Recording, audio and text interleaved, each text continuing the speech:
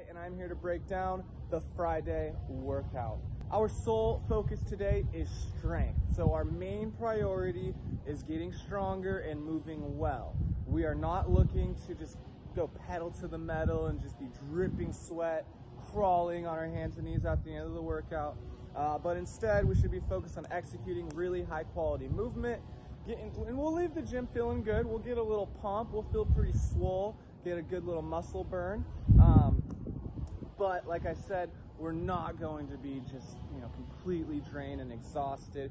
Your body, your nervous system will feel that. You are definitely getting a workout, but you're not gonna feel that, that typical classic CrossFit feeling where you're like, oh my gosh, I'm so dead. But instead, we're just really focused on hammering good movement and getting stronger. So let's talk about the strategies for success in this workout and the actual movements themselves. So we are doing an EMOM for each of the 3 movements that we're doing. The first movement is the squat clean. We're only gonna be doing 2 squat cleans per minute, which will really allow you to A, move with really good form, and B, move with max intent. I'm talking aggressive pulls, I'm talking really stable catches, and powerful drives out of the squat to stand that weight up. So like I said, 2 squat cleans per minute. Our starting position is the same as it would be with the snatch, at least when it comes to our feet and our butt and our chest. But our hands are gonna be a little bit more narrow. So hands are right outside the hips, butt is low, chest is up. We bring it patiently, just like we would in the snatch.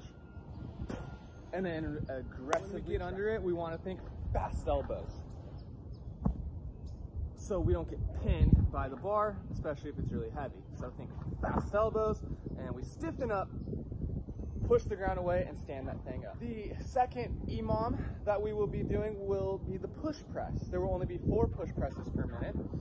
We did a ton of push presses last cycle, so I'm really pumped to see how that translates to today's workout with your newly found strength. So on the push press, you guys all know, we take a big brace. Well, we have to power clean it first, but then we brace our bellies. We dip, drive, and lock. We dip, drive, and lock, really ensuring we have a good lockout overhead with those arms fully extended.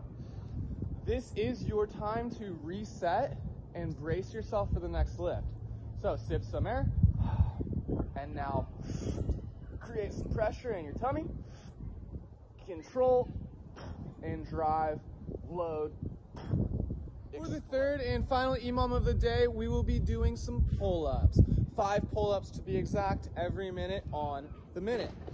For these pull-ups, we're gonna give you guys a lot of freedom to choose whatever variation you feel is most appropriate for your current strength or skill level. So if you're super advanced, that might be wrapping your feet around a 15-pound dumbbell and doing some nice, solid, strict pull-ups. Or if you are still beginning or you're still developing strength in that pulling pattern, then maybe you'll do some jumping pull-ups where you're gonna get a big jump and a powerful pull, getting that chin over the bar, and then ensuring that you control the way down and don't just kind of pencil dive down into that plate.